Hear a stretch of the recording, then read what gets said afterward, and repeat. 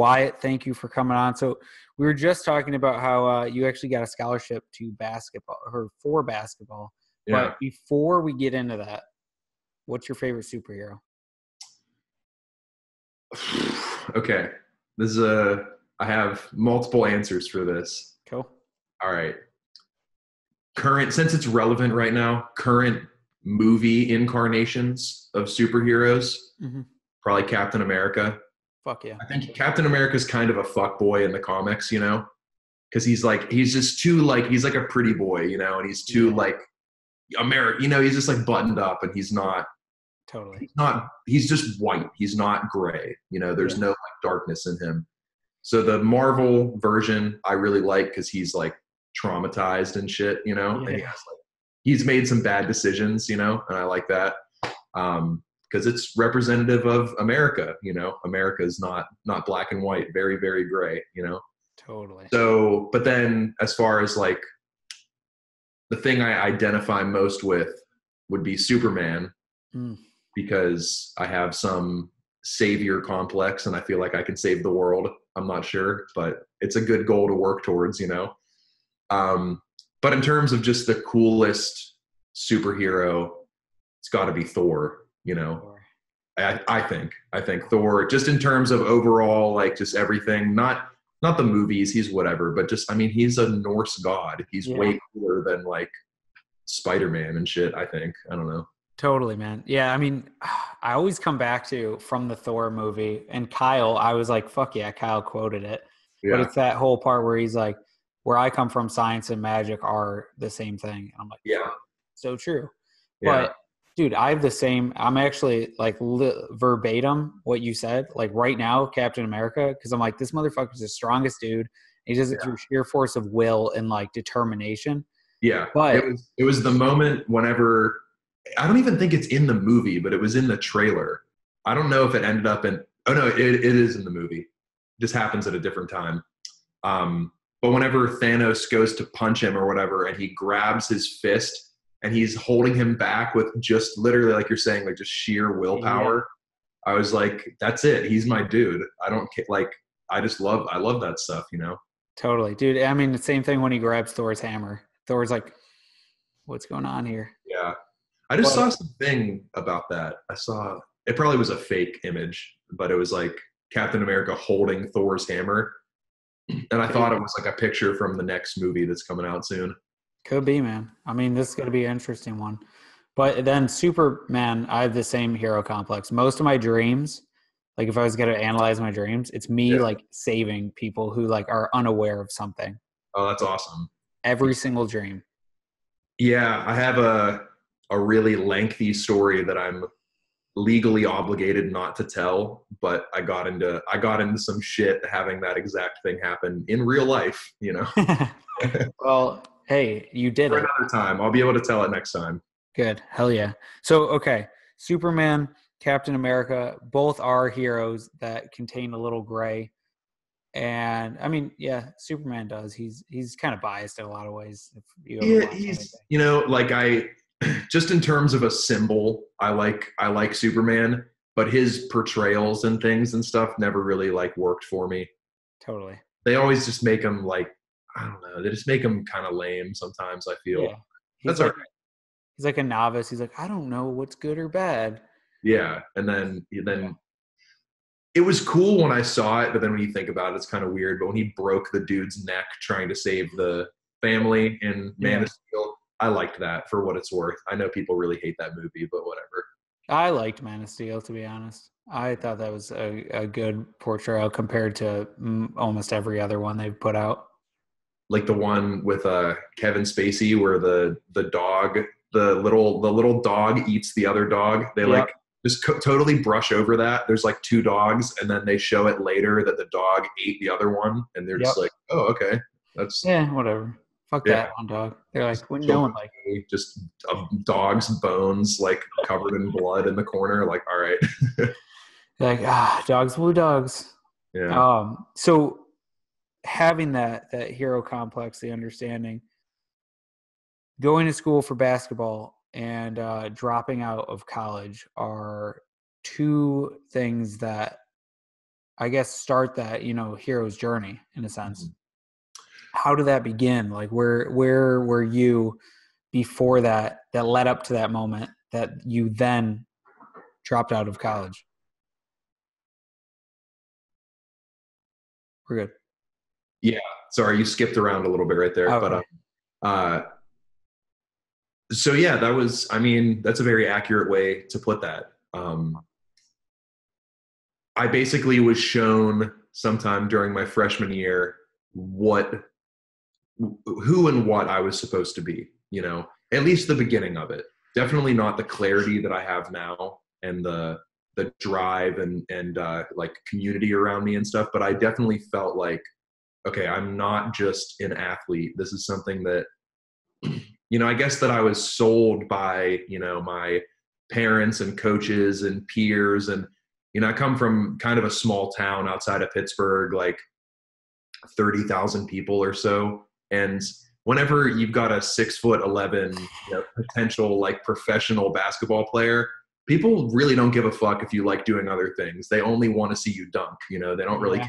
And so I just kind of fell for it, I guess, and I knew I didn't want to. Like the whole time I was like, I fucking hate basketball. Like you guys are making it not fun. Like it's fun to play and I loved it and I was good at it. But like this all these politics and stuff, it's not what sports are supposed to be. And I don't have a solution for it. I mean, other than relax, for like all the coaches and parents and shit, just like chill, like let the kids play. But I mean, that's a discussion for another time. Yeah. So I got to college and it was just way more work than I was willing to put in. Like the people that did well as a Division I athlete, like you have to love that shit, and I didn't. And I saw kind of my freshman year, like what path I probably should have followed, and I didn't. And as soon as I chose not to follow that path and to keep playing basketball, I started getting really sick. I started getting like autoimmune disease sick, like started developing this condition that I was like, what the fuck? Like what, like I was super healthy, like just drank all the time, ate whatever I wanted, slept 2 hours, like was fine, and like just did the whole, 19-year-old college kid thing. Yeah.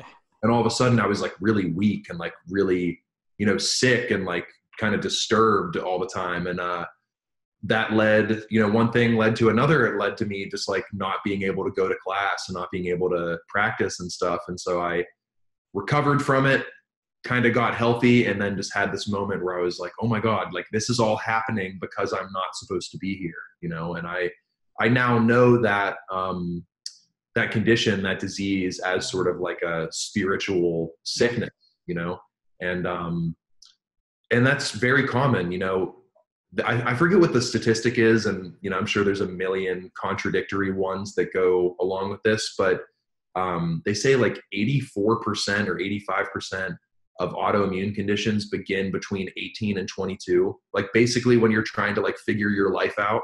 Interesting.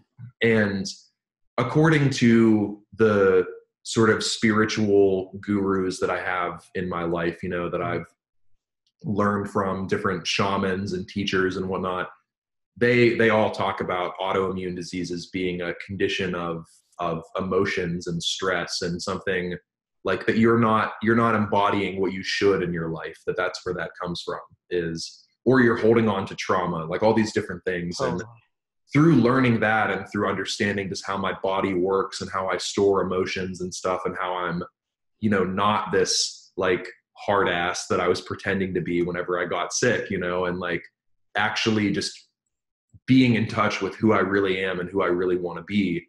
And then all of a sudden the symptoms started going away, as soon as I stepped into a paradigm of love over fear, the symptoms go away. I started treating my body better and eating better and, doing the cold showers and the meditations and pursuing what I actually feel to be my truth. All of a sudden, all those symptoms go away. And I'm like, weird. That doesn't make sense. I mean, I guess it makes perfect sense, but it's strange, So, long story short, I had the chance basically to get away from this like easy, and I didn't take it. And so for the past like 4 years or so, I've been kind of picking up the pieces of, you know, my life that kind of like fell apart whenever I left school. I was like, oh shit, what am I going to do now? You know? And it took me a bit to figure it out, but I ended up starting a video production company and have been doing that ever since, and am now looking to pursue other avenues and try to open up that thing and you know, follow my purpose more clearly. So dude, it's fucking awesome. Yeah, man. I mean, the autoimmune thing, a lot of people don't realize this. Autoimmune, when they say you have an autoimmune disorder, it's just because they're like, they don't fucking know what's wrong with you. And they're like, yeah, no, it's always cause unknown, right? They have no idea. It's autoimmune, man. Like, chill. Like, what can I do? Well, nothing. It's autoimmune. Oh, okay. So what is it? It's autoimmune. Yeah. What's psoriasis? Your skin's angry. Like, what? Yeah. You know, it's like, there's all these things you go through it, and it's your body. They know like what it is, but they don't know why it is caused. Like, or they don't know, you know what I mean? Like, they don't have a clear answer on any of them, because they're all similar, but like different. And so some people's theories is it's your lymphatic system getting backed up, and so your body gets confused and starts attacking that junk. But I mean, this is just me personally. I know a lot of people disagree with it, but I do believe that we have these emotional like energy fields almost in our bodies. And if you have a point that's like impacted and like stuck with, you know, all of these bad emotions and trauma, and all of your stress goes to that place, eventually your body is going to be like, hey, asshole, like I can't hold up with this anymore. Okay, I'm just going to freak out and attack this spot and make you like inflamed and sick. And you know what I mean? Like, obviously that's the worst explanation ever for it, but it's as close as I could get. And that's just what I feel went on with myself, you know? And so that's really all I can do is report my findings, because I know that the pharmaceutical industry didn't do jack shit for me. So, you know. Yeah, no, so I do a lot of Joe Dispenza meditations, and one of them's like blessing of the energy centers. But he kind of always pulls you into the heart space. That's so the best. Yeah, he's great. Yeah, last night I did it, and like after doing the breathing and hitting the heart space, I just started crying like immediately. Like, just things needed to get out, and I just didn't even know. I was like, "Fuck!" Like immediately. You don't even know what it is. It's just happening, and you're like, I'm like, I'm here. Yeah. No, dude, I definitely agree with that. It's almost like when I think about autoimmune disorders, and like medical mediums, kind of cool dude, but he talks about them most of them being the Epstein-Barr virus. That's what he kind of attributes everything to. But what is that again? Dude, it's such a complicated virus. But it basically is a virus attacking everything. So it looks like autoimmune disorder. Like, it looks like it's your body attacking itself, but it's actually a virus in your body attacking everything. But so how do you get rid of it? There's a lot of ways. There's a specific diet, because a lot of times it's stored in like the thyroid, or it gets reactivated by body temperature spikes and electromagnetic frequencies. So you have to have less. If you get exposed to 50 megahertz or more in electromagnetic frequencies, it can start to reactivate it. So it's fucking really hard to get rid of, because like you got to make sure your diet's not feeding it, and then you got to make sure your lifestyle is not feeding it. Okay, well, I don't know. That stuff is so like I love it. Like, I feel like there's truth in it, you know. Yeah. But then, I mean, I get why people don't even try. You know, don't even try to fix these things in those ways, because they're like, what? I have to do what? Oh my God, that's so outside of what I'm used to. Well, I should just go to the place and get the thing, you know, because that's quick and familiar, you know, because you grew up going to the doctor, you grew up getting, you know, the cough medicine or whatever. And so you just attribute it there. You're like, well, if I need to take, so me personally, I had to take these steroids called prednisone. Yeah. It is the worst fucking drug on the planet. Like, it works almost immediately, but I mean, it just like wrecks like every system in your body. It takes you like, I mean, I feel like I'm still recovering from it in some ways, like the amount of times I had to use it. Yeah. And so, you know, when you hear people like medical medium talking about these different ways, these different methods of fasting, or, you know, this diet or whatever to heal your adrenal system and stuff. It's like, yeah, I would love to do that. And I do that, but I don't do it all the way. And so I put myself in someone's shoes who isn't even remotely interested in trying any of these alternative things. It's like, of course people don't change. Of course people don't want to put themselves through that stuff. Yeah. Not saying it's an excuse. I get it. It's hard. Yeah. It's hard to understand the concept of front loading work. Like, it's going to take a lot of energy now, but then over time, the amount of energy that it takes is nil. Like, you're not really spending much. It's one of my favorite. Do you know who John Joseph is? No. He's a vegan Ironman athlete. He's also the lead singer of a famous punk band called the Cro-Mags. And or I shouldn't say punk, they're more like hardcore metal kind of. People get so touchy with their and stuff, you know how it is. And so he has a great quote. He's like, people think that this isn't really a direct quote, but he says stuff like this all the time. It's like, people think that medical, or that like buying healthy food is expensive and cooking your own meals is, takes too long and stuff. He's like, it's expensive and takes too long? Being in the hospital while you're old, dealing with medical bills and dealing with, sickness and, getting your prescription and all that stuff. Like, it's much easier to, like you said, front load that work and do it now and not worry, so much. I think that's a big thing too, is people, it's almost like this self-fulfilling prophecy. It's like people, they believe that they're going to be sick because someone else in their family had that thing. And so it's almost like they subconsciously attract like the diet and lifestyle into their life that's going to cause that disease. It's like their mind, their food, the way they live, like their environment, and just like where their like spirit, like wherever they're like attracting themselves, they're manifesting that disease into their life. They're like, well, everyone's died of heart attacks in my family, so fuck it. Yeah, fuck it. Same thing with me. You're not. Yeah.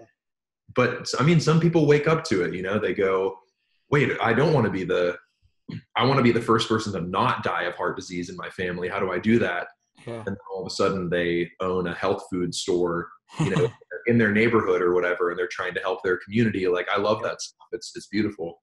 Oh yeah, dude. Me too. I mean, I'm huge. One of my buddies described me the other day to someone I was meeting. He was like, yeah, Austin's like, if you take like scientific evidence, like super research in material reality, and then also have like the other spectrum is like super spiritual, woo-woo, like crazy esoteric. He's like a 3 out of 10, like more close to the woo-woo esoteric at this point in time. Yeah. So like when I met him, he was like a 7 or 8. And dude, I agree completely. I think what we don't understand is our ability to pull things into reality.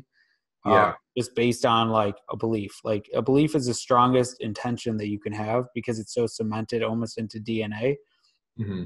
That if you believe you're going to die of a heart attack, well, odds are you are. If you believe your girlfriend's going to cheat on you, she probably is. Like, there's certain things that like you create just because everything, you're right, shifts. You eat different. You think differently. You do that one thing. You shut the door and lock it because you're scared that someone's going to break in at night, and you like get all paranoid and like do weird shit. This is going to make me sound like the craziest person ever, but I don't care because it happened and it freaks me out whenever I think about it. So the story that I mentioned earlier, I got in about a year ago, I got in like horrible legal trouble, got arrested, went through this whole thing. It was not fun. But I'll tell that story next time we podcast together. It's a fun story.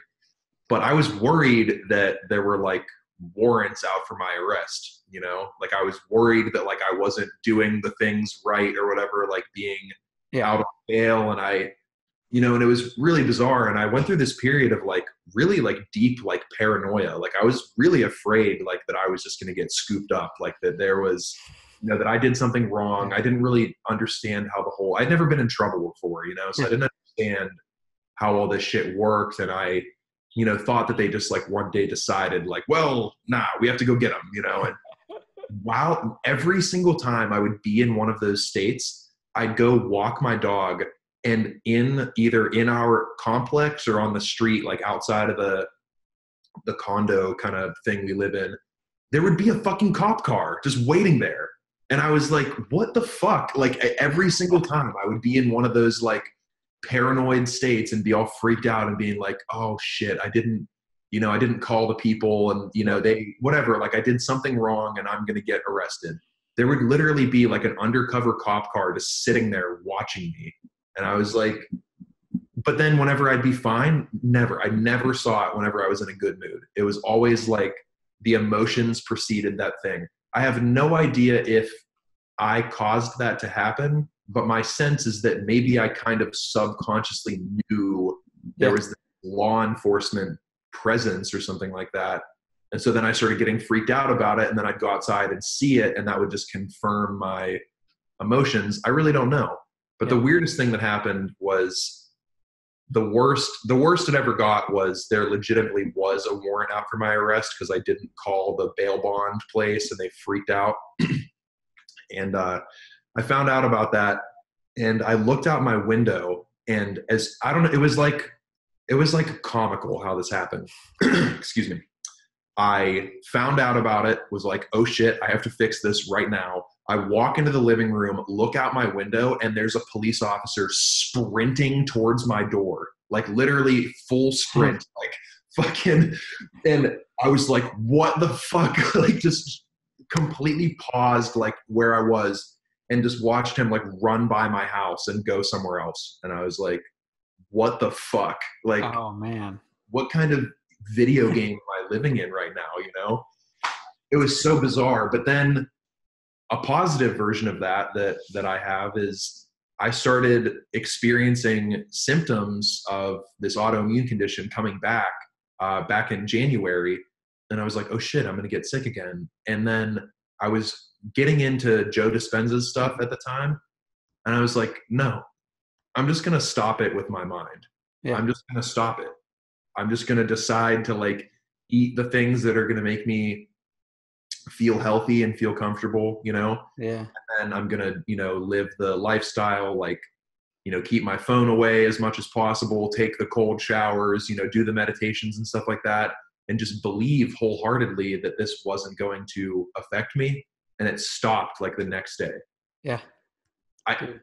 Obviously, I know that medical professionals are like, well, this is why that happened. And actually that was just a fluke and yada, yada, yada. It's like, well, why did it happen in the first place? I think it happened because I believed that I was sick. I believed that I needed an out from the thing I was doing, So my body, my emotions, my spirit gave me this out. It was like, okay, fine. You don't want to play basketball anymore? Well, here, now you physically cannot play basketball anymore. Yeah.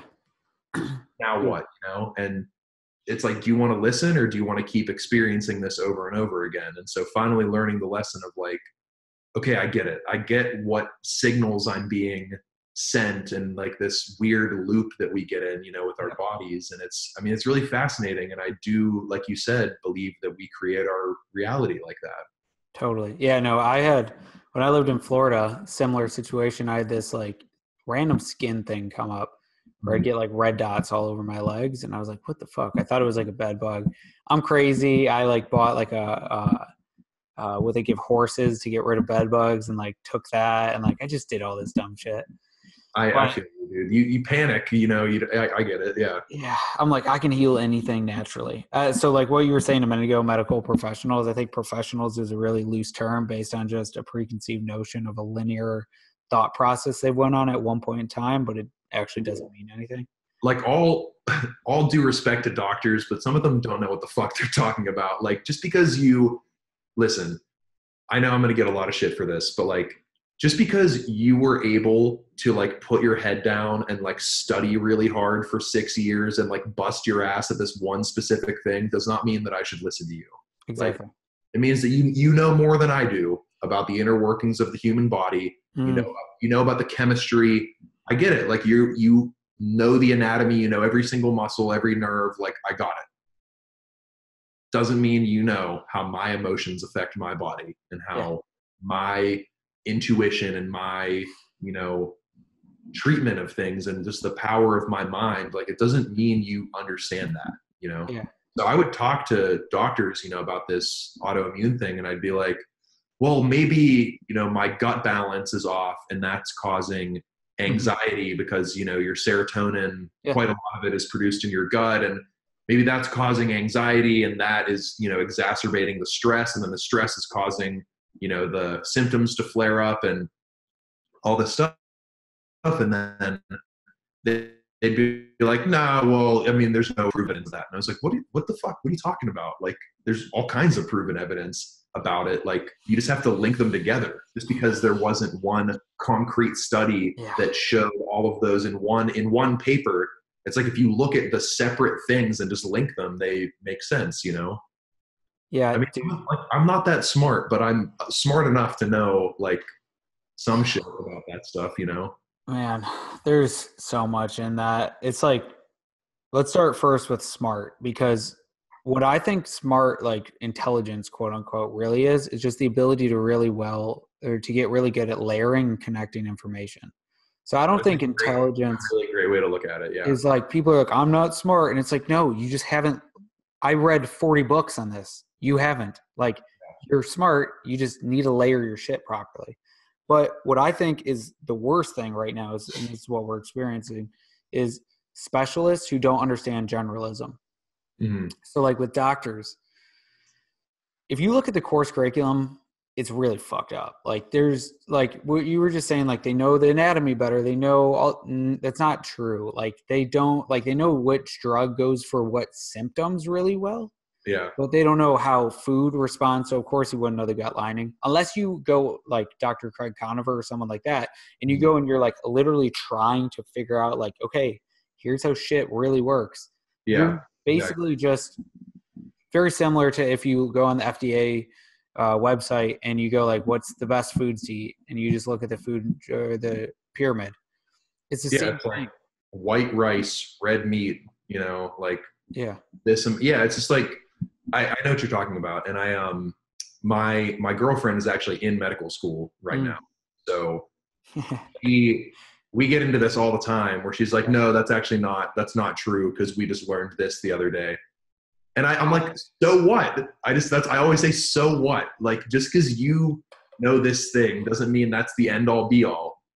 It's like, they used to give people cigarettes to make them more, virile and robust. Like, what the fuck? Doctors used to prescribe cigarettes. Like, don't pretend you have all the answers, Well, and that's the thing. Like, to learn something, oh man, I have so much. I build thoughts in like webs. Yeah. And so like the problem is, it really stems from this: a person's inability to question the authority and the information that they are then learning, because they just put it into their model and they like plug and play, and they're like, okay, that's true. Well, Like, because why? you don't have time. If you're like, truthfully, I mean, I'll give them the benefit of the doubt. Yeah. Like, if you're a medical school student, you don't have time to unpack the layers of bullshit that your professors feed you. You're just worried about, getting the test or nailing the test and getting a good grade and stuff. You don't, like, I'm sure there's, moments where they're like, okay, probably in 10 years, we're going to find out that's not really accurate, but they don't care. And the model, I feel, changes pretty slowly. There's stuff coming out now that they're probably 5 or 10 years from even attempting to implement, let alone, I had a doctor say to me, well, the health of the gut, there's, really not that much to show with that yet. I don't want to jump on that bandwagon too early. So we're not going to go that route. We know that this drug works because, it's been around for 35 years, and why don't we just give you that? And I'm like, that drug also has like a laundry list of side effects that are like fucking horrifying. So forgive me for trying to use nature to heal myself. It's like your body, this is one of my favorite concepts, is your body wants to heal. It just has to have the space to do it. Like, it wants so badly to not be inflamed and to not be stressed out and to not be falling apart, And so it's up to you, I think, with your mind and emotions, your diet, lifestyle, your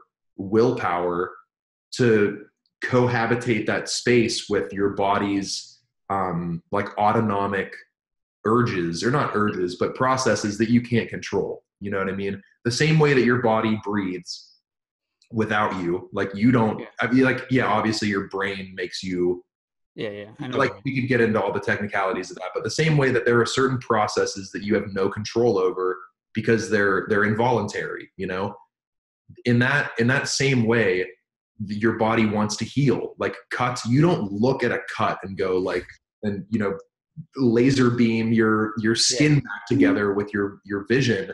It's the same way if you give your body some space, you know, by fasting or just eating well, or like they say that like calorie restriction is one of the biggest factors in healing. Is just like, if you want to heal, just eat one meal a day and like you'll be fine. You're not going to die. You're not going to die. You know, it's going to take you a really long time to die. So don't worry about it, you know? And, you know, just giving your body the space and also just like the love and attention that it deserves. Like with the amount of like, I mean, just think of what we go through, like with cell phone towers and pollution and traffic and stress and like all the energy that people give off and just all the bullshit we deal with in our fucking TVs and just like we live in chaos. Okay. And like for us to, you know, acknowledge that and be like, hey, we can't just keep spinning these wheels forever. You know, there's going to be a time and place where throughout your day, you need to just like sit with yourself and just like, even if it literally is 5 minutes of you putting your hand on your heart and on your stomach and just saying, I love you over and over and over again. Yeah. That's a massive change. Like, I know that that's really out there and silly to some people, but like these things work. Like it's no coincidence that we're showing over and over again people healing themselves with their minds or with their emotions or with different, you know, integrative sort of practices that allow them to get within themselves, you know, whether it's fasting or plant medicine or, you know, different meditation techniques or you know, manifestation, visualizing what you want to see. It's not a coincidence that those things are all working for people. I mean, I can speak to it myself. I did it with my fucking brain. I stopped an illness with my brain. Like, I know that sounds so egotistical and stupid, but like I did it, you know? And like, I don't know. So I'm just trying to put together, I guess, like why, I mean, obviously there's the money component, you know, why doctors are refusing to get off this pharmaceutical bandwagon, but like, you know, bless like Dr. Conover and stuff like that, and Dr. Engel for like doing, I don't know, like real, because what they're asking their patients to like put in work. Yeah. You know what I mean? They're not just going to be like, here's the Band-Aid, you know, fuck off, go, you know, get out of here. They're asking you to like help yourself. And I love that. So I think a lot of the problems really come down to incentive structures. Like, so for medical students, exactly, it's an A. It's not being good at and knowing what to do. Yeah. For most people, until they get out and they're able to spread their own wings, you know. But exactly. most just keep following the status quo, you know. It's brainwashing. I've talked to so many naturopathic doctors, and they're like, "Man, you're going to go through brainwashing." Because I was originally in neuroscience, going for, I was going to go be a DO or something like that, and then like, everyone was like, "Yeah, you're supernatural and you hate doctors. Why? Like, you got to realize you're going to get brainwashed." I was like, "It's true. It's, I mean." Yeah, and then, you know, from the doctor point of view, like they're going, oh, well, they're just these freaks on the fringes of society talking shit about stuff they don't understand, you know, and like I get it. I understand the two sides and the arguments and stuff like that. And I think that having intense scientific knowledge is important, but there's only so many ways you can break the body down. Like, there's only so many, like, it's so technical and so it's these tiny little like inner workings of things that how far can you go before you're just like spinning your wheels and it's like, well, here's this drug that affects this one cluster of nerves that will potentially help this condition that's related to this other thing in the body. And you're like, oh, what?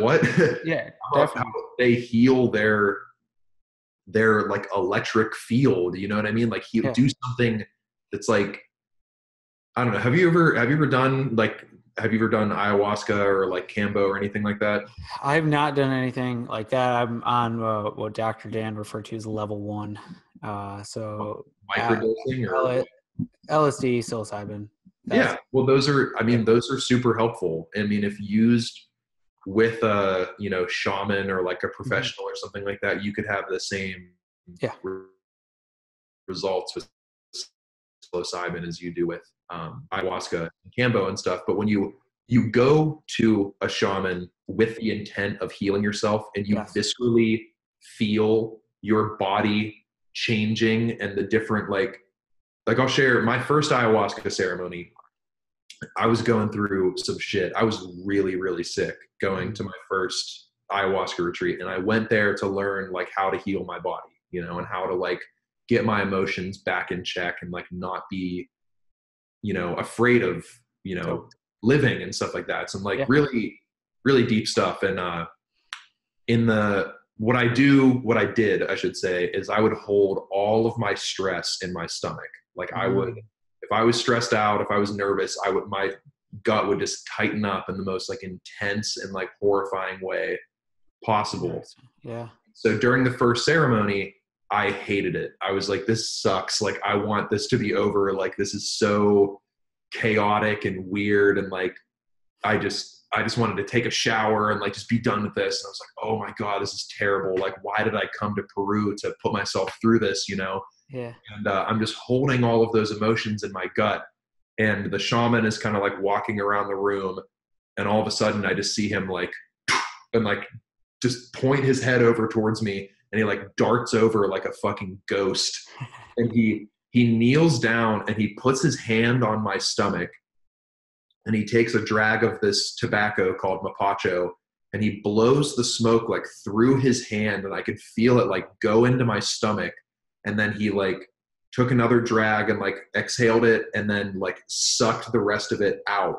And then he like grabbed my hands, like whispered something into my hands, and just like disappeared into the darkness. And I was like, oh my God, all the energy in my stomach is gone. Like he took it out. Like he took whatever I was feeling in my stomach out of my body and just disappeared across the room. And I was like, okay, fucking magic is real. I don't know anything about the world. Like that was my like wake up moment of like, oh my God, like I've been so lost. And to feel, I was like, okay, if he can do that, I can do that to myself, like much better than he could do that to me, if you really think about it, like how in tune we are with our stuff. And, when you have an injury, a lot of times it is just like trapped energy in that area. Think about like what a bruise is. Like if you get punched or something and you have like this sore area, it's like, why does it hurt? Like, obviously you have these pain responses and like, yeah, you could go through the whole medical thing, but it's like the energy of that punch is now stuck in your chest and it hurts, and there's all these different medicines and practices that are literally designed just to get that energy out. And I think that's like one of the most important things to realize, Totally. Well, that's real interesting then when it comes to like the autoimmunity would be like, it's the energy. It's almost trapped is an interesting word, but I feel like it's more of just like, I guess it's trapped inside and breaking things because it doesn't know where to go. Yeah. I think it's hard to, I think it's really probably person to person. It's how they feel. I mean, because we're all so different. Like, we're all the same in this like woo-woo, like kumbaya kind of way. But like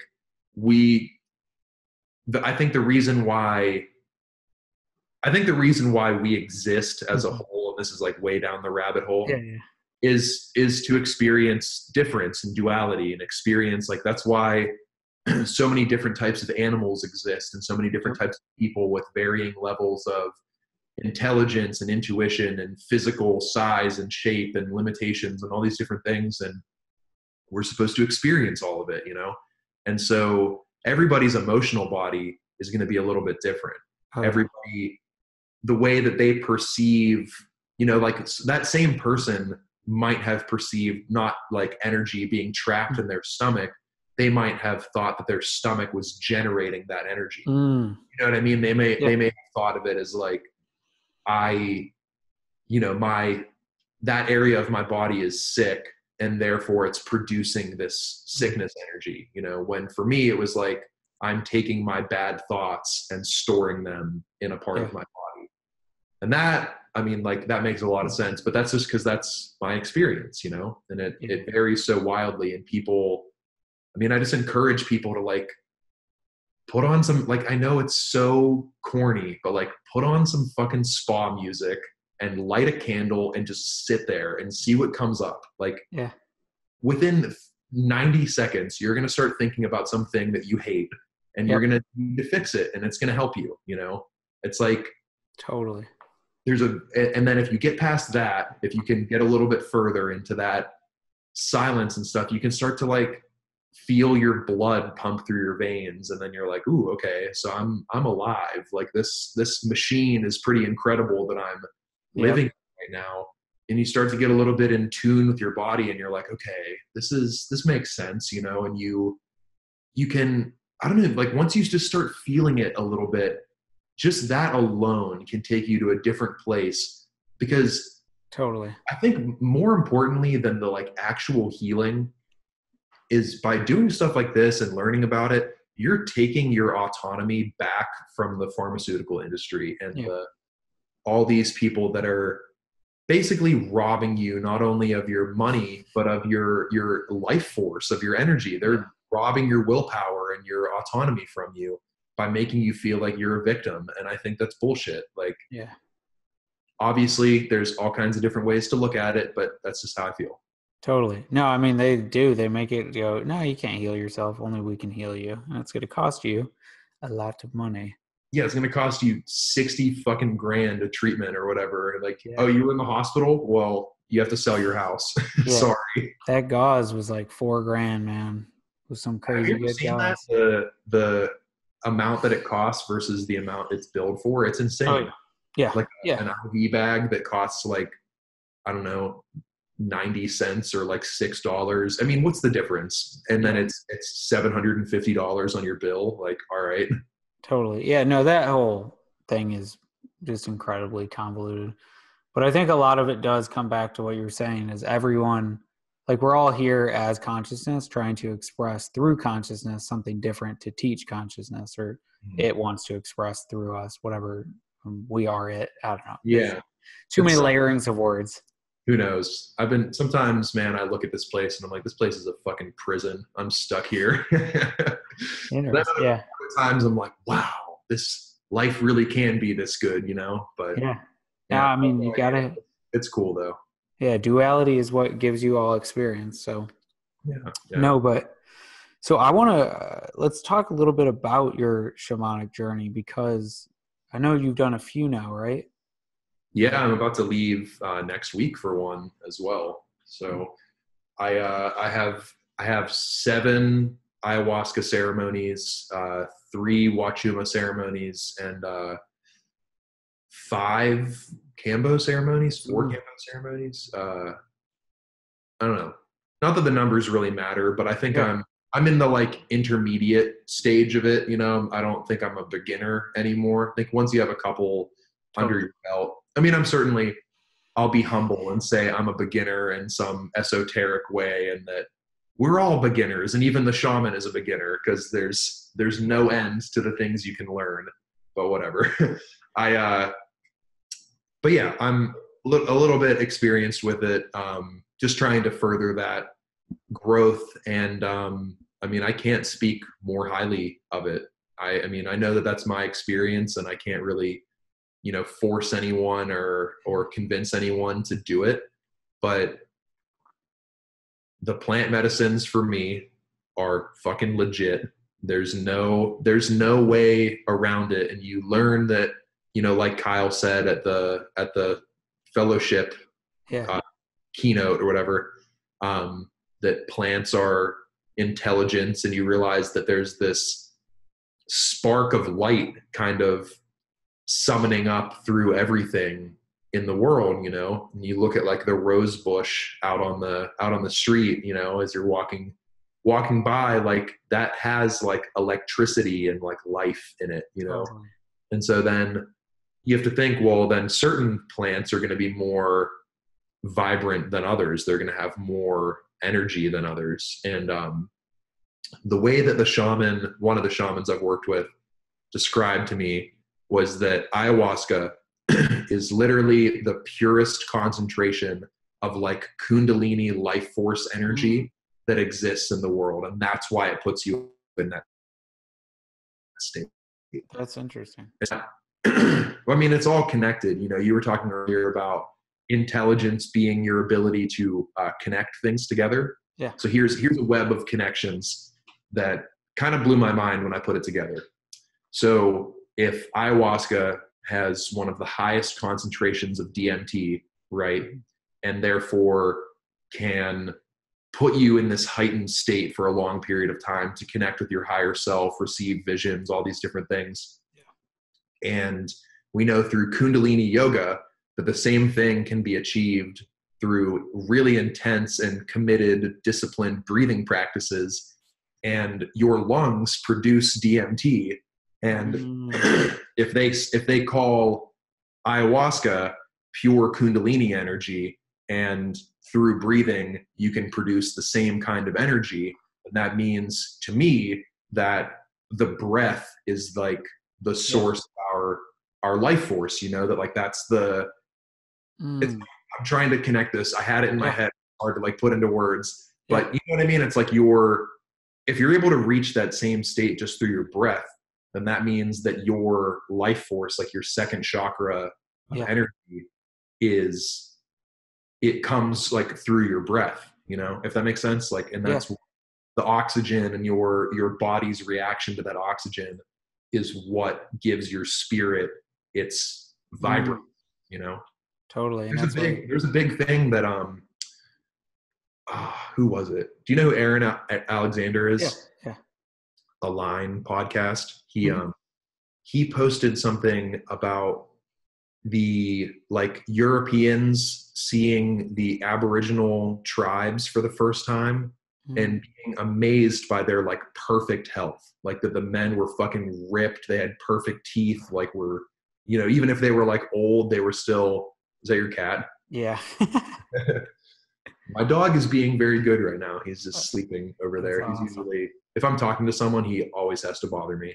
He always has to see what's up. But he said that the Europeans noted that all of the tribesmen breathed through their nose, and that they had this very specific pattern of breathing that the tribe believed to be the thing that produced their like robust health. And that in Europe, they all had rotten, shitty teeth, and they were all kind of like sick and like hunched over and stuff. And he noticed a difference between the breathing techniques of the two peoples. Yeah. I think it makes a lot of sense, you know, that Totally. if you're just like just breathing through your mouth, like right now my nose is stuffed up. Yeah. The difference in health that I feel when I can breathe through my nose versus I'm stuck breathing through my mouth is amazing. Like, it's really, really remarkable. But a complete, you know, side note from what you asked me, but that's, No, I mean, I go off the deep end with that. I tape my mouth shut at night. You tape your mouth shut at night? I tape my mouth shut at night because most people end up breathing through their mouth at some point during the night. And so that's like one of the easiest ways to train your brain to always breathe through your nose. And then I had Patrick McGowan on one of my first podcasts. I'm sorry, I can't get past that you tape your mouth shut at night. Yeah. I'm not making fun of you. I just think that's totally. With what kind of tape? Just like it's specifically for at night. Like it's got a little slit in like where the mouth, and it looks like lips. Interesting. Yeah, I'll link it. Get that link from you when we're done. Totally, of course, dude. It's interesting. So especially when I drink, because I try to quantify kind of everything. I know when I drink, like I'm gonna either clench my teeth, which is a sign of sleep apnea. So it's likely that I start to mouth breathe and then the tongue falls back. Yeah. So if I tape my mouth shut, I'm good almost always. Interesting. Yeah, I clench. I have dreams about me breaking my teeth all the time. Really? Yeah, and they say that that's a sign that you're clenching whenever you're sleeping. So it's like the one thing that they'll give you as a solution, because I looked all this up. They're like, okay, we'll get you a mouth guard, but mouth guards still means you're clenching. Like you still Yeah, it clench, just prevents the damage to your teeth. and then you actually develop more sleep apnea from a mouth guard. So I was like, why don't I just fix the root of the problem, which is just mouth breathing, because my tongue gets sucked back, which then wakes me up, which then makes me clench my teeth. There you go. Yeah. Oh, we're so like, Yeah. there's so many layers to this stuff, and it's really remarkable how. I mean, what I love so much about this fit for service group that we're in, Yeah. like everyone's kind of on the same page. Like everyone's just trying to figure out like one thing that they're dealing with, and they're being proactive about it rather than, Yes. go having someone else fix it. They're trying to figure it out themselves, and it could be mental, physical, spiritual, emotional, whatever it is. Like everyone, like, I mean, I've learned like so much stuff just from I talked to most of the people, but like, the 11 or 12 people I like really got to know, I've learned so much from them already, and it's pretty amazing. Dude, it's phenomenal. I know the first thing that I noticed when we got there, did you go to Tai Chi? No. Okay, so when we went to the park and I was like, fuck, there's so many people. All these people have different like full life experiences. And I'm like, I feel like I'm closed off. Like I'm just like, nah, I don't want to open up. And I felt that like immediately because I was like, like you get like the full spectrum of people from like super spiritual, like everything open, like full on, I'll do the craziest shit. All I do is talk about sex and stuff to like, nah, I came here for fitness and I'm here to get jacked. Like it's super interesting. Yeah, and everyone's kind of like a little Venn diagram of that, of all those little pieces, and their circles are overlap. You know what I mean? Like they kind of exist in the middle, and it depends how much of each thing they're interested in. But everyone's kind of well-rounded. But yeah, I get that. I was amazed by that, was the number of, not like gym bros, but definitely more just like they're just here to like for the physical stuff, and like whatever comes after is just a plus to their sort of physical fitness journey, which I respect. You got to start somewhere, Totally. Yeah, no, the best part is it's going through more than just fitness, no matter what. And so like, fuck, I saw some people and I'm like, I need to get fitter. So like now I'm like, okay, I'm going to get crazy fit. Yeah. But everyone's got a journey. But if 120 people are willing to do ecstatic dance in a room and cry and yell together, I think then everyone's pretty open to doing some fucking baller shit. Yeah, that was literally, that was one of the single coolest things I've ever done. That was like the best. And I was so embarrassed. I was the first person to yell, and it didn't come out the way I wanted to. And so it was just like this just shitty like grunt. And I remember it was like I'm glad it happened, because for like 30 seconds or so, I was just like, oh, that was so stupid. That's embarrassing. Everyone's looking at you, whatever. Yeah. And then I had this like, no, wait, no one cares. Like nobody fucking cares. Yep. Get it out of your head. Do it again. And then I did it again. And then I just, kept doing it. And it was just like such a great, like just getting out of your skin, like learning experience, and just like, I don't know. That was the best. I love that. And I couldn't get enough of those things. But I was talking to Dr.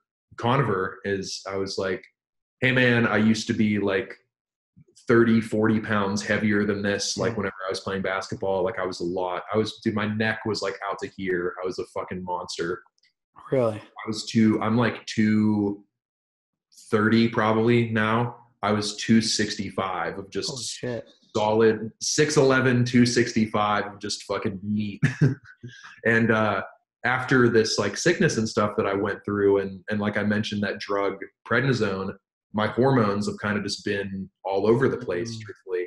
And like that adrenal, like endocrine system kind of thing is just like crashed, and it just doesn't work the same way. And so I'm kind of struggling to like put weight on again. And I was talking to Dr. Conover, and I was like, dude, I'm trying to get on some like test and get jacked. And he was like, give me a call, let's do it. And I was like, nice. Like, it was like, if anything, this meeting you was worth this whole experience. I was like, I saw you have that DHEA nasal spray. I'm trying to get fucking yoked, dude. And I've used androsterone before. I haven't. I've used, is it like a cream? No, it's just oral. Oh, okay. Is it a supplement or something like that? Yeah. Did it work? See, I don't high dose it. You froze there for a second. So I don't high dose it. So I'm not like, I take it more for brain health when I take it. What is it? Just like a root hormone that converts to whatever your body needs? Androsterone converts directly to testosterone. Oh, okay. So it's like it's like a precursor to it in a sense. And then I'll pair it with progesterone sometimes because those together work really well. That's what I did. I had two like creams for a while that really worked. Like one had a few things that would convert to testosterone, and then the other one was progesterone to balance it, I guess, because if you're just all testosterone, then you're kind of out of whack, I guess. Totally. Yeah. I mean, I was talking to some guys at the Onna Gym, and they were talking about using the maces and stuff, and they all gained like 15 pounds of muscle just when they started using maces for training. I think it's because it tears your muscles in different ways that it's not used to. You know, a lot of traditional lifts are just kind of like the up and down and the in and out kind of thing, and it's really not. I mean, those like weird fluid movements, especially whenever you're holding something like heavy. I mean, even alone after the which class did you do? I did barbell. Everyone was in fucking barbell.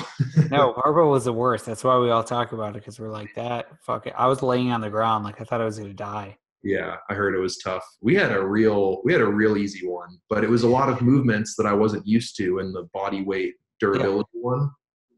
And I could feel just like spaces like between my ribs and in my joints like opening up, just doing these weird movements. And I felt like I didn't do any like curls or like push-ups or anything like that. And I had my arms were like completely full of blood. I had a good pump after that. And I was like, what's this all about? Like, it doesn't make sense. Like, it could just be being amped up in an environment like that with those people, or it could be like a legit, like your body's moving in a different way. And so it's opening up in these different, your muscles are tearing in these ways you're not used to. And I think that's a real, there's definitely something to that. Yeah, I think most of life is what I'm boiling things down to now, is just addressing deficiencies, nutritional deficiencies, rotational deficiencies. I think that's big. I think that's why the maces and stuff work. Rotational, physically rotational. Yeah, like actual rotations. Like people we all like walk straight. We don't ever like move sideways. Like no one twists. No one moves their core around. Maybe for a minute at the gym. But there's like all these things we don't do anymore. Yeah, that is a great way of looking at it. Just exposing those deficiencies in your life. It's the same thing that I was talking about with just lighting a candle and sitting with yourself for a second. Very quickly, your emotional or your life deficiency will be exposed to you. Yes. And that's why people don't like it, because they're not there. They're not at the point where they want to fix it. So for them just to glaringly receive the message of like, this is what's fucked up, like they don't want to do that. And like, I've been there, but I mean, sometimes you just got to bite the bullet and just go for it, because life is going to hurt no matter what. And I think that you have the free will to choose what hurts and how bad it hurts. You know what I mean? And like, totally.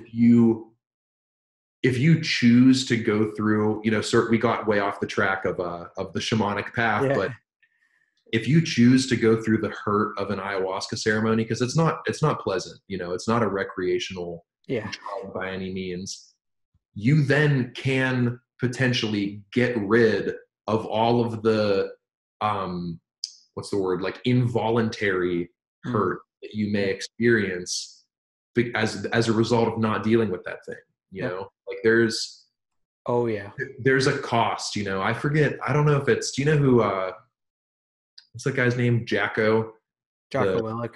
Jocko Willink, yeah. Jocko. No, it's Jocko, yeah. The Navy SEAL dude. Yep. He has some, or maybe it's David Goggins, one of those Rogan SEAL people, guys. He has a quote about that, where it's basically like you can pay that, like it's all about what cost you're willing to pay, or what price you're willing to pay. You can pay the sick, dying, and miserable cost later in your life, or you can pay the diving into the cold bath, like your ice bath, and doing the breathing and doing the push-ups and stuff like that now. And God, I wish I learned that when I was 7, you know, but you know, no one, that's not part of the curriculum, you know. And going back to the whole medical school model and stuff, like I could talk for the rest of your life. Like you would die before I was finished bitching about the school system. Me too. Yeah. I used to think that one of my purposes was to help change the education system, but now I see that we need a different system. It's not that. Like, it's not changing the, you know, K through 12 model and this thing. It's exactly. That's a really great way of putting it. Do you know anything about those like Montessori schools? So actually in our group, so Montessori's cool. Waldorf is the coolest. That's like a legit thing. Like you think it's good for the kids and stuff? I don't know anything. Yeah. Like Kyle Kingsbury, his son Bear, is about to go to, oh, awesome. Yeah. Waldorf. I mean, it makes sense. Like it sounds so like hippie and lame, but like it's real. Like I honestly don't know what they do, but I imagine that it's much more playful and constructive learning, like where whatever you gravitate towards, they then can like challenge you in the ways that you want to be challenged, you know, right? Is that kind of they're not babysitters like what we structure school to be. Like, oh, parents are at work, like we need them to do something throughout the whole day. Yeah. That's kind of like, you know, the factory model of like, look at in 1920 when Rockefeller helped sign the General Education Board. Okay. Well, that makes a lot of sense that like, guy was responsible for it. Yeah. And I mean, like they put the bells in there for changing classes because that mimicked the factories where bell goes, okay, next thing we do. And so like it was to gear up workers to go to school, or you would have the kids of the workers go to school.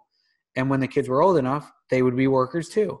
And so it was just funneling through that. And you wanted to see the grading system was only who could be a good worker or who wasn't. Like, do we want this person to work at our factory or do we not want them to? And so we built a whole fucking society around that model, which is just asinine because age 1 makes no sense. Like, why would you go through school like as your ranking system is your age? Mm. That means absolutely fucking nothing. Oh, I went around the sun 9 times, so boop, I'm in this grade. Like, I know that. What about like actual evolution of intelligence? Yeah, man, that was a confusing thing for me personally. I was the first kid to know how to read, write, ride my bike, like everything. The first one to do all of it. And I was like, I felt like great about it. I was super psyched, you know, but there eventually came this point where I was like, I'm so far ahead of all these people. And then I went to a private school that didn't base it on age. Interestingly enough, they did it based on intelligence level. There was a 9-year-old in my 6th grade class that was smarter than me. I swear to God, his name was Taj. He was this little Indian kid, and he turned 10 like right before school. Yeah. But I was 12 going on 13 or whatever, and this fucking 9-year-old going on 10 was just wiping the floor with me in these classes, and I was like, okay, hold on, I'm not as smart as I thought I was, you know. Yeah. But in the public school I went to, I was like, this is boring. Like, Yeah. I'm not being challenged. Like, we're literally, the most notable thing that happened like all year, my 5th grade year, was that I forgot how to spell throat on a spelling bee. I remember that so specifically, feeling so stupid that I didn't think that throat had an A in it. Literally to this day, it still bugs me. It Yeah. was, I tried spelling it THR, like basically through with a T Yeah. on the end. I was like throuts, like whatever, I don't know. And I think about it all the time. Spelled with an A, not a UGH, but that's another story. So are you a good speller now? I guess so, yeah. I feel like my Like, brain is like atrophying because of like smart technology and stuff like that. Like, I think I'm gonna turn check on my phone. Just go for it, you know, and like actually have to type everything like well, because I type like literally gibberish and it understands what I'm trying to say and just does it. And it like, I don't know, it's really weird. And so then I don't know how to spell things when I type on my computer anymore. And I don't know. It's just, yeah. yeah. No, I think we're gonna have a lot of trouble teaching how to learn in the future if we become self-reliant on these technologies, which are completely external and use certain models of information. Because even, let's say we have a medical diagnostic tool, it's using a foundational principle written by someone based on knowledge that they learned doing something. So it doesn't mean that it's accurate. It means that it's accurate to the model of what was put into it, which then we don't know how to double check because we decided, no, we don't want to learn that. So yeah, that's fucked up. yeah, it can be real bad. And that's why I shower the people with admiration who want to learn. Yeah. External to the system. Yeah. Cause I mean, to think that this one group has it right it's the same as putting all your faith in one religion. Yeah. Like, to believe that this one group of people, they nailed it. It's like, yeah, they fucking got part of it right. Yeah. You know, but they might not have got the whole thing right, you know, or maybe their whole system is confused from the get-go, you know, and that exactly so many different ways to look at it. I mean, like, think of, you know, just keeping it consistent, I guess, like the current like medical model, like the physician's thing, you know, the MD kind of way of looking at medicine. Like, that's all based on like one group of people like 200 years ago or whenever that began, or even further, that their assumption that everything was physical. Yeah. Right. But that's it literally is reducing the human body to one of basically the 4 ways you can look at it. You know, if you say that there's physical, where, yeah, you should, like, I understand the physiology and stuff like that. Like, those things all make sense to understand how muscles work and tendons and organs and what, you know, these different chemicals that your body produces. Like, I get it. Like, that's good to know. Yeah. But you're missing the spiritual, emotional, and mental components of the human being, you know, and then let alone anything outside of that we don't know about, you know, some quantum fucking whatever, I don't know. But like, there is, this entire model that the entire world, basically, like, let's say 95% of the world perceives as correct, is based on 25% of the human body. And it's under the presumption that that's all that matters as well, which is preposterous. Totally. No one ever took time to map out society. That's the problem. Like, we were always like, just go, run with it, fight, war, build.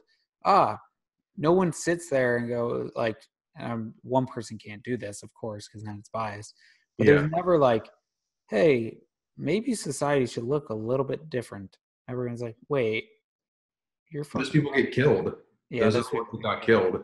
Yeah, they're all dead. John Lennon and Martin Luther King and recently Nipsey Hussle. Like, those are the people that, the ones that speak up too greatly get murdered. That's unless unless you're plugged in enough. That's the problem. Like if you read the 50th Law, Robert Greene. Yeah, with 50 Cent. Yeah. Oh, I have it on my thing. Yeah. So good. But like you think about, like, he documents how, like, he got shot the 9 times and he knew that people were going to try to finish the job. So like how he installed like insurgents and like got a group around him to like look out for him. Super interesting. But that's like, you do have to be strategic about how you can make any move. Same with Conspiracy with Ryan Holiday, how Peter Thiel took down Gawker. You have to do it right. And I think that's a lot of like the problems that we have is right now. It's fucking all of the systems are just filled with people who operated completely out of scarcity. Mm-hmm. Yeah, that's a great, that way. I love that. I think that, I think Aubrey was the first person to put that in my head. The idea of those scarcity mentalities that we have in life. And I think I started applying it to everything else, but I think the first time I heard about it was scarcity of love. People pretend like obviously, I mean, like he was admitting he doesn't know if the open relationship thing is, sustainable, or if that is the answer, or if it's this very, muddy thing that we never really solve, so that's besides the point. But the idea that love is in abundance and that it's not this like finite resource. It's not like, we get on this call and I'm like, hey, Austin, man, like I love you, but I can only give you 0.25% of my love because the rest of it is, the rest of it is taken up right now. It's like, no, I can love you just as much as I love my dog and my girlfriend and everyone. Like it's the same expression. We just have different like outputs and actions that we have with different people based on our relationship with them. But the underlying current is the same thing. And so pretending like, we have this, I mean, like that's really what so many people's problems come down to is like, is scarcity when it comes to, food or their environment or just the amount of love that they can receive from their family or their friends and stuff like that. They start acting differently. Yeah. Like think of people that you get born in a really bad neighborhood. It's like your whole life is scarcity, not only with like food and money, but with love and truth. Like everyone's lying to you and everyone, and you're just looking around and then all of a sudden you meet a person that came from there and they're a fucking dick to you. And you're like, hey, I didn't do anything wrong, but they're just programmed on that scarcity mentality, The same thing happened with people that I always find that people that work in like finance and stuff like that operate out of that like way too much. Or like I have some friends that went to like Wall Street, that kind of path. They're not that fun to be around anymore, because they operate in that like time's running out kind of thing. And then you meet them and you're like, hey, why are you being a fucking dickhead? Like I thought we were, I don't know. It's just, it's very bizarre how we can be trained by our environments and our situations to, I don't know, just expect like failure almost in a lot of ways. And I think that's what people are now expecting failure from, the medical system, the school system, our government, all these different things, but then they're not willing to do anything about it. They're fully aware of how fucked it is. And they're just like, whatever, the world's on fire. I don't give a shit, Well, that's what worries me. I don't want people to give up. Now the problem is it's easier to quantify than to not be able to quantify, quote unquote, the infinite. So abundance is infinite. Scarcity is quantifiable. Oh, I only have a certain amount of love compared to, there's literally unlimited amounts of love. And you're like, but I don't know how to think that. Yeah. Because what's the highest amount of people you can like have in your life is like 150. I don't necessarily believe that. So I don't believe that because when you look at the actual studies, they were doing that. That's based on chimpanzees. Great. It's based on graduating classes. People are like, we're just monkeys. Like, fuck off. Like, it's based on chimps and graduating classes at Johns Hopkins and a few things like that. Yeah. But I had a guy on the podcast who talked about networking. He said the number is actually like 580. which is like way more. It's like a fuck That's ton more. that's inspiring to know, I guess. Yeah, well, the But whole that's thing is, another limiting thing. You know, people like me get this idea in their head that there's only so much room in yep, my operating system, and you know, I'm not going to be able to make meaningful connections with people. yeah, And to know now that that's not necessarily true, that's just, you know, another way that we limit ourselves. You know, I hmm, did it this weekend at the thing. I I was walking around like, well, I already met like 10 people today, so I'm just going to hang out with them. yeah. You know, and like didn't connect with some people, and I felt bad about it. It's hard. So yeah, man, there's so many. Yeah, with networking, with any sort of meeting people, I do like deeper relationships. Mhm. So I would like to like segment and meet people more deeply at each event. But Yeah, absolutely. I agree with the notion. I mean, anytime you get a number in your head or an average, if you ever hear averages, averages are all bullshit. If you read the book, I think it's the average myth or whatever. He talks about how basically every average is completely bullshit. No one ever fits the average Wait, model. say that again. You So averages, like yeah. as averages, almost every average is bullshit How because so? it's just a construction of data and no one ever fits the actual average model. There's like no, like whether it's like uh cockpit size for fighter pilots, like the seats made for an average fighter pilot, no one, if you take like the 5-10,000 fighter pilots there are, fits the actual average model that they made the seat for. There's only Like 10,000 fighter pilots. I don't know, in the study that they used. Oh, I was gonna say that's Yeah. amazing. One of my friends is a fighter pilot. I was like, wow, what an exclusive group. Good. But it's like that with everything. Like if you build society for averages, or like you give like the average is 580. Okay, that one probably there's someone who has 580 connections, but there's probably some people who have three. There's probably like some who have like I got a network of 100,000 people, like whatever it is, you know. Yeah. Well, and it's also, you know, they're taking averages on what a meaningful connection is. Yeah, Like, yeah, what is that? Do I have to know like your address to be, yeah, you know, to be considered like a meaningful connection? Do I have to like send you Christmas cards, or like totally. can we just connect on this level? Yeah, And you know what I mean? Like why? I don't know. That's a great. I never really thought about that. That averages are bullshit. yeah, they are. I hate. I some of my friends will always go like, yeah, but like compared to the average, I'm like, stop fucking comparing yourself to the average, because the more that you do that, the more that you think whatever you're doing doesn't have to be that good, because Yeah, compared to the average. you're down regulating your system. Oh yeah, Yeah, that's great. I mean, I've gotten past that personally myself. Is now I just think what if all the yeah, time. I'm yeah. very optimistic about stuff, you know, and Fuck yeah, that just that change alone has been, I mean, that's like the thing I just told you about. I'm going to yeah, keep it under wraps still, but I was like, yeah, well, it's going to eat away at me forever if I don't take this chance. totally. So I might as well go for it, you Yeah, know.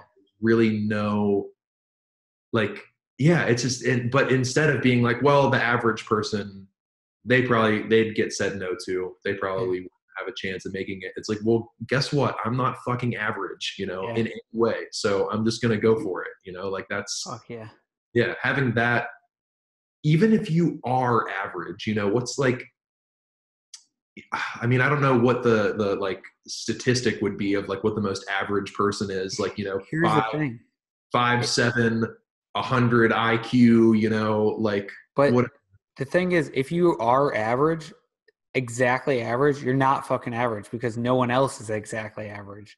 That's great. Yeah. So even if statistically you are the average of everybody else's average, how many other people are like you? You Yeah, know, like no no one. one. Like literally no one, unless you have an identical twin. And Yeah, even yeah, then, you're different.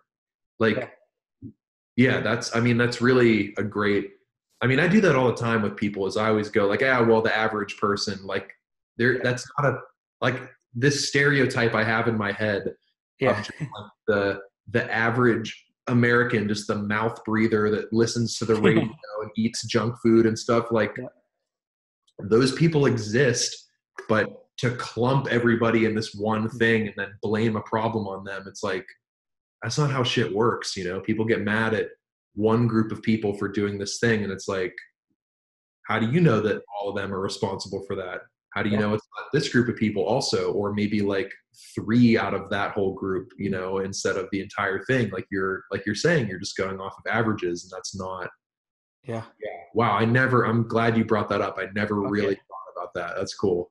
Hell yeah. So before we wrap up, I got to ask you, what is your higher leverage skill? And so a higher leverage skill is a skill that essentially, it can be a skill or a system or a mindset, but it's something that you realize that you use over and over again. So for instance, like whether that is learning how to learn, because if you learn how to learn, of course you can learn everything better. Or if that's like learning how to develop systems, because if you develop systems, you can plug and play those systems everywhere. So is there anything that you've used, any skill or mindset or technique that has allowed you to do multiple things and you repeatedly come back to it and use it often?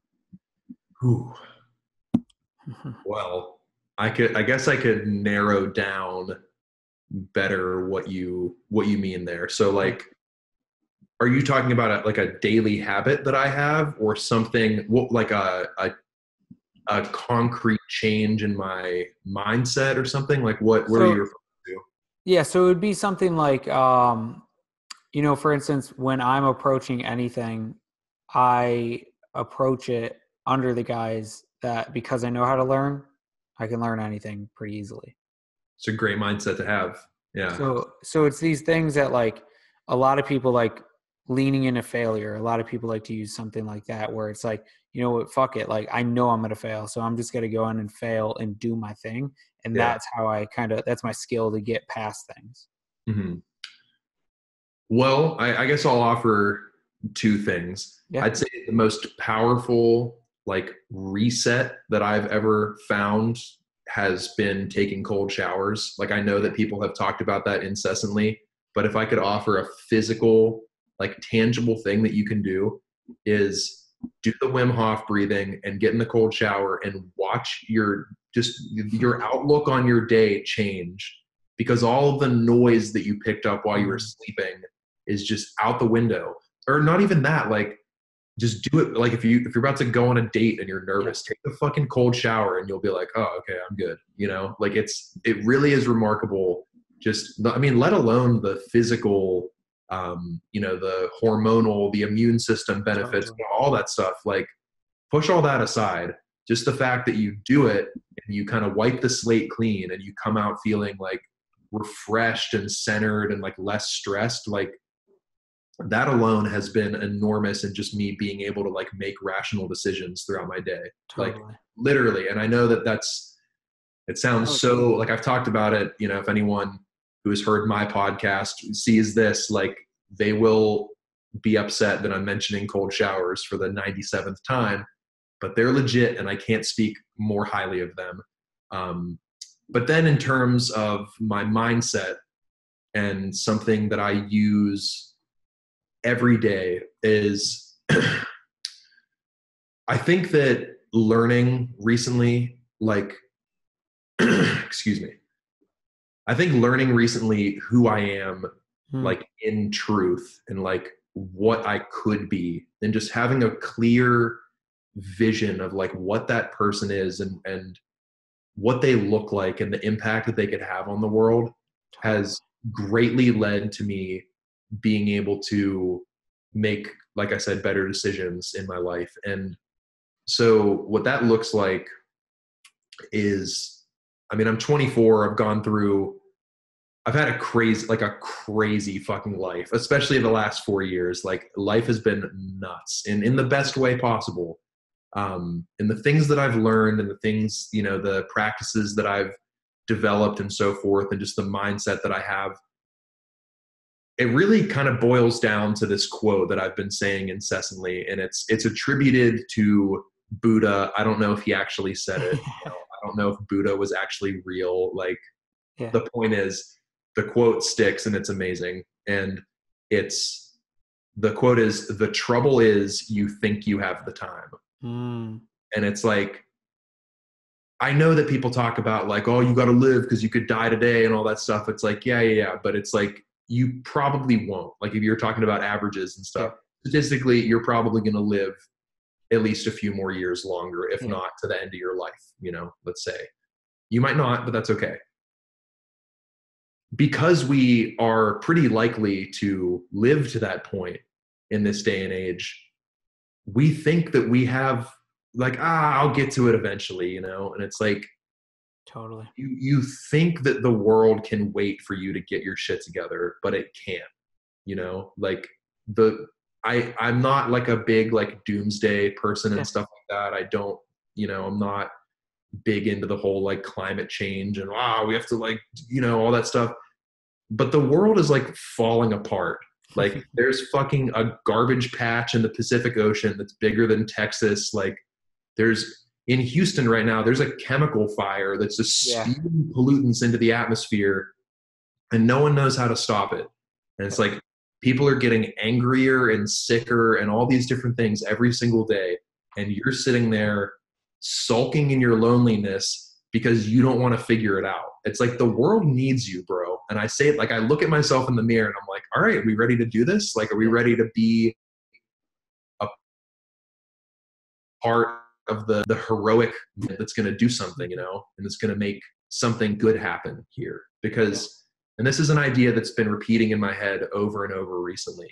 And it's like, despite all of the oppression and all of the corruption and just the injustice that has happened to the people of Earth by people in power, and all of just the fucked up, like horrible shit that we are subject to all the time, like that there's poison in our drinking water and our fucking, we're being lied to by our teachers and our politicians are taking money from all these things, and like we're being bought and sold and surveilled by cameras, and there's all this, the world is nuts. But despite all of that, I still had a good time. Yeah. I still had a smile on my face and I still did the right thing. That is like, I will go to the grave knowing that, and that will be probably the greatest joy that I have, and I think that having that mindset makes making decisions a lot easier, because you start looking at things not as like, oh, can I do this? Do I have the money? It's like, no, this is non-negotiable now. Yeah. Does this feel right to you? Then do it. Make it happen. Because if it is true, you will deal with any suffering, any cost, anything that goes with that decision in order to make it happen, because you know that it's right and you know that you should do it. And so I don't know, over the last year or so, a lot of those things have really like sunk in with me and have really been driven home. And now it's just made my life path non-negotiable. Now it's like, what are you waiting for?